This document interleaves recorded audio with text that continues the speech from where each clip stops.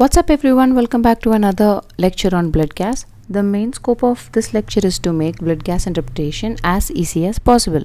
If you are new here, hi, my name is Dr.Varsha. I am a clinical pathologist currently working in Bangalore.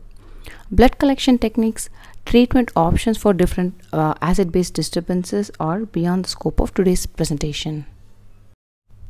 To your right side, a real blood gas report is attached. So the important parameters to check are the pH, PCO2, bicarbonate with base excess, anion gap, calculated osmolarity, which is optional, electrolytes, and lactate.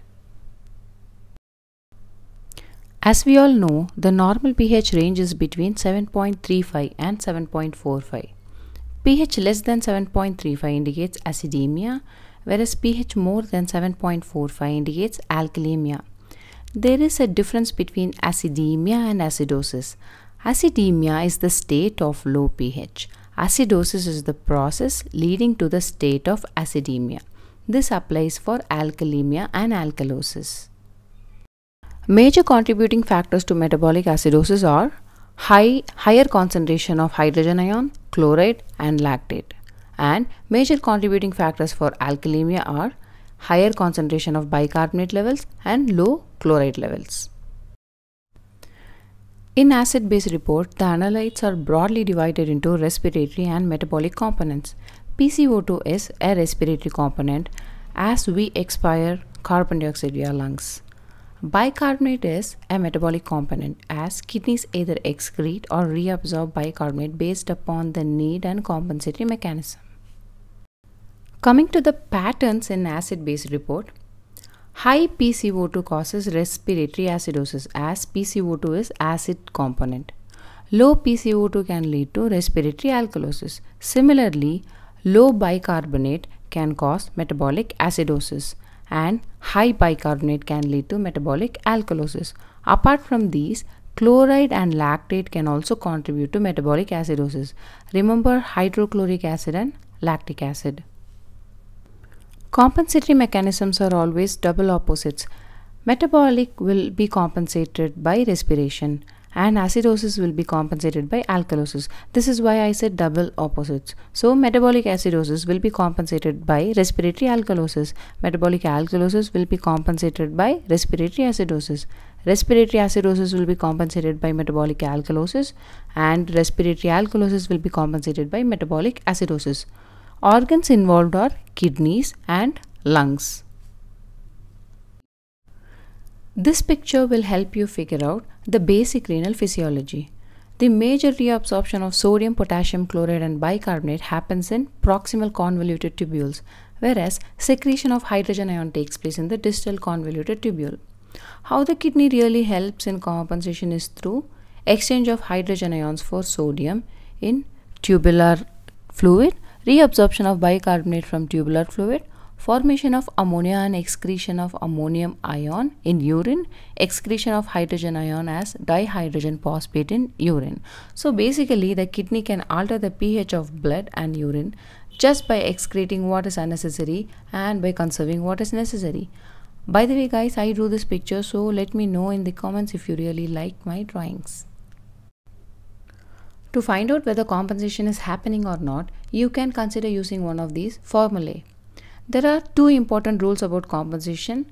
The body does not overcompensate. Compensation does not return the pH to normal range. These are the two formulae that you can use. The first one is simple and the second formula has a lot of maths and it gives the result in a range as the correction factors such as plus or minus 3 in case of metabolic acidosis and plus or minus 2 in case of metabolic alkalosis are used. You may wonder why there is a decimal 0.7 in the second formula. To understand that, let's look at this table.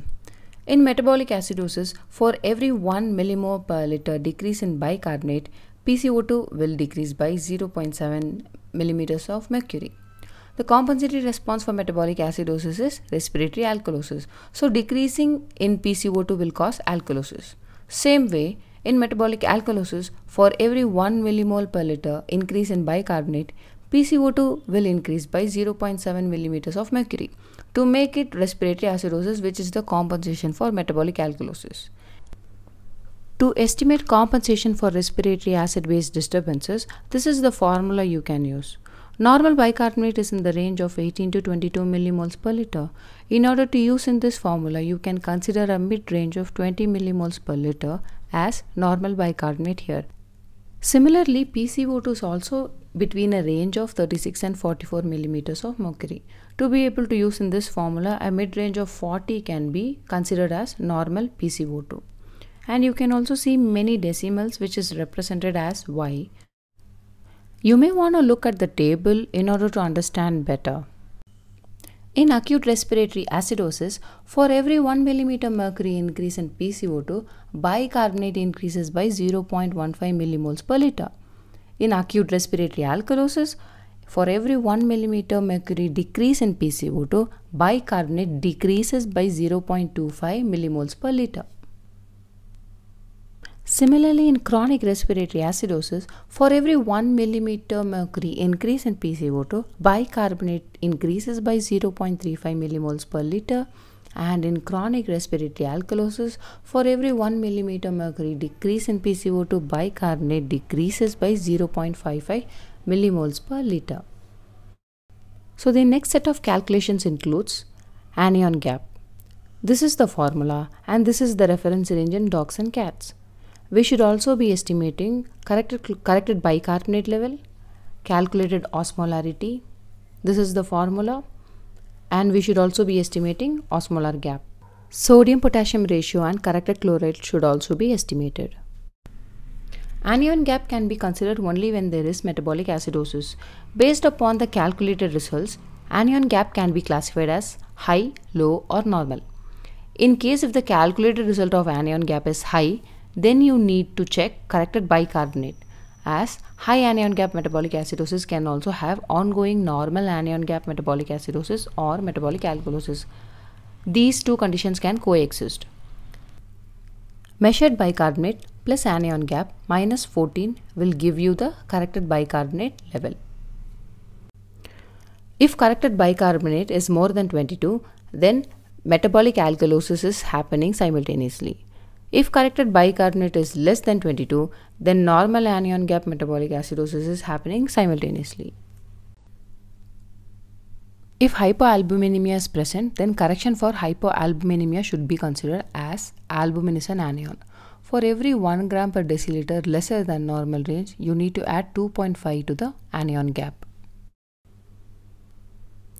The difference between the measured osmolarity and calculated osmolarity will give you the osmolar gap. Calculated osmolarity can be estimated using the formula discussed in the previous slide. Measured osmolarity can be estimated with the help of osmometer. Osmolar gap cannot exceed 10. Osmolar gap more than 10 indicates the presence of unmeasured osmoles. For example, methanol, ethanol and ethylene glycol. These toxicities will have high anion gap metabolic acidosis. Normal osmolarity in dogs is 290 millimoles per liter. Normal osmolarity in cats is 300 millimoles per liter. Whether acid-base disturbance is present or not, corrected chloride should always be estimated. This is the formula. This table will help you understand the significance of corrected chloride better.